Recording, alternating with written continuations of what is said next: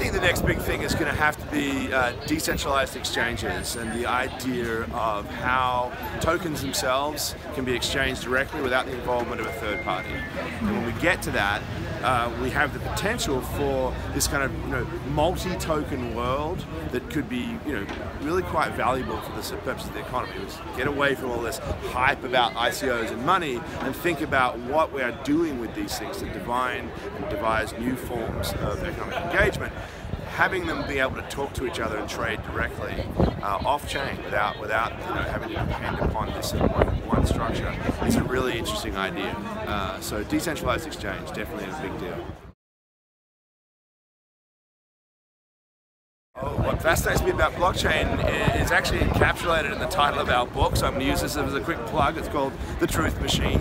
I believe that it is the most superior method we have to date, we might get something better, by which human beings come around to reach a consensus around facts. This is a form of truth. It's an agreement of facts that we come at as a common truth. And traditionally we've had third parties, centralized ledger keepers, to basically decide what that truth is, and we have to accept that. Now we have a system that doesn't leave us vulnerable to the human fallibility attached to that process, because there's a decentralized mechanism, a machine, by which we come to that consensus through a process.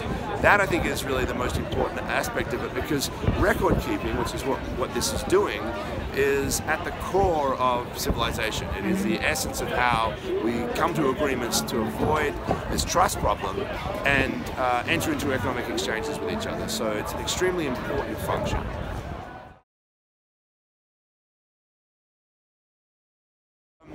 I don't know that it will. It depends what you're talking about.